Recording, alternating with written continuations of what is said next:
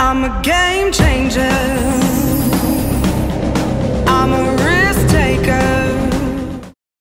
Hello everyone, I'm 𝗃𝗵𝗻 from Raffles Girls' School Secondary, Singapore, and I'm 14 years old. So let me share a little bit about me.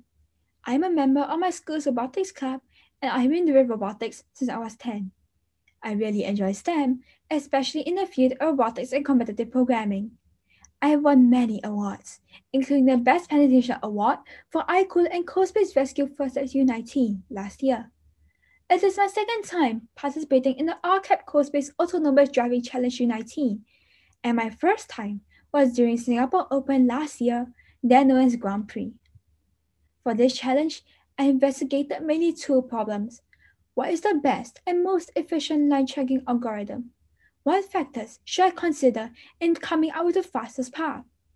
This was achieved through a modified version of proportional, integral, and derivative or PID line tracking and identifying shortcuts. These methods help me pass through all 6 waypoints and reach the finish line in an average of 52 seconds. In conclusion, although I'm pretty satisfied with my results, I still feel that I can improve by taking advantage of more shortcuts and by using other sensors the robot has. The mission of this challenge is to pass through all 6 waypoints circled here in the shortest time possible. While analyzing the challenge, I realized the order in which my robot should pass through the waypoints is straightforward, so I do not need to leverage on the shortest path algorithms such as 𝗣𝙗𝙗𝗍, which I used during Singapore Open last year, to devise the order for the robot to complete the mission in the shortest time. I ensured that the first and last waypoints should be closer to the start and finish lines respectively, and each waypoint should be as close to the previous waypoint as possible. I coded my robot such that it took the path shown. The first strategy I implemented was PID line tracking. I calculated the error, which is the distance between the robot's optimum and current position. I set the optimum position to the middle of the RF sensors L1 and R1. In this case, let the current position of the line be between L1 and L2. The error is negative 0.4 minus 0.0, which equals to negative 0.4. As such, the robot needs to turn left to correct itself, such that the error is 0.0. After calculating the error, I can go on to calculate the proportional, integral, and derivative values. For proportional, it affects the rate of turning of the robot as well as its direction. An error of greater magnitude will result in a proportional value of greater magnitude, and thus a higher rate of turning, as there will be more urgency for the robot to correct itself. As for direction, a negative proportional value results in the robot turning left, while a positive one results in the robot turning right. For integral, it is the sum of all errors since the robot starts its PID line tracking. Since positive right errors should cancel the negative left errors, the sum of all errors should be 0. For derivative, it anticipates the next error by taking the current error minus previous error. This can help to mitigate the effects of a large proportional value if the current error has reduced significantly. Next, I will multiply each of the values by a constant which I need to tune, and add them together to give that rate of turning. Other than that, the robot also needs to turn right just before it meets the wall here to continue on its path. I coded the robot such that when the front ultrasonic sensor detects a reading of less than 10, which means the robot is near to the wall, and the color sensor senses purple, the robot will turn right until one of its IR sensors detects the black line. The robot then continues line tracking. This resulted in the robot completing its mission in just slightly under a minute. To improve this timing further, I identified 2 shortcuts I could take. The first shortcut bypasses the bridge. The robot does not drive around the larger circumferences of both roundabouts and onto the bridge. The second shortcut reduces the number of bends in the path and is shorter in distance. I coded the robot such that when the color sensor senses either yellow or blue, the robot turns right onto the shortcut.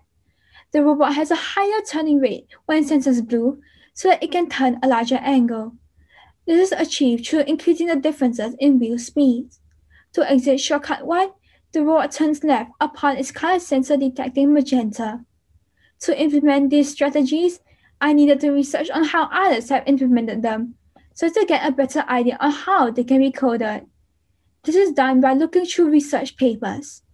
I also run my code in the Graphical User Interface or GUI, and from there, I can debug on and improve my code. I'm here to debug two problems so as to make my code reliable.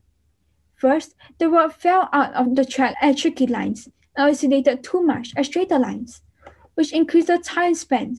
To solve this, at lines which has more bends, I modified my PID line tracking by increasing the constants for proportional and integral so as to increase the error and therefore the rate of oscillation, as well as decreasing the speed so as to allow more time for the robot to correct itself, and vice versa for the straight lines.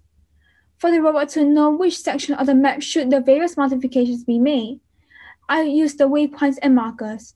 For example, between the third and fourth waypoints, the robot should increase the constants for proportional and integral and decrease its speed. The second problem was that the robot was unable to find a line after turning a junction. Therefore, I made my robot turn at a slightly slower speed and ensure it stops turning only when one of its IR sensors has sensed the black line. However, since the IR sensors will have sensed the black line just before turning, this may have suppressed the turning function. As such, my robot checks for the black line only after the robot has turned about 30 degrees. My mission was completed in 52 seconds. I chose PID over conditional steering, as PID makes the path smoother with the inclusion of integral and derivative, especially at tricky lines, as it takes into account previous errors, while conditional steering only checks the current position of the robot. If I were asked to improve my code, I would leverage on these two shortcuts. For shortcut 3, the robot turns towards waypoint 4 after stopping at waypoint 3, instead of going into the maze, for which the robot needs to slow down and spend more time. This was mostly done through hard coding. For shortcut 4, the robot runs through the center of the map to reach waypoint 3. It taps on the gyro sensor to drive straight at precise angles since there are no lines to line track during most of the journey. Shortcut 3 saves 6 seconds, while shortcut 4 saves 4 seconds. But the reliability of the robot is greatly reduced as the robot keeps falling off the lines. For future challenges, I will look into how I can improve the reliability further. The learning experience is far beyond rewarding. In terms of code, I feel that I have done way more hard coding and less soft coding than in CoSpace Rescue. Soft code is predefined functions that can be used on any map, while hard code is code that can vary from map to map. That is, one piece of hard code may be able to work on one map, but not another. I have also learned more about how varying different constants in PID can affect the error.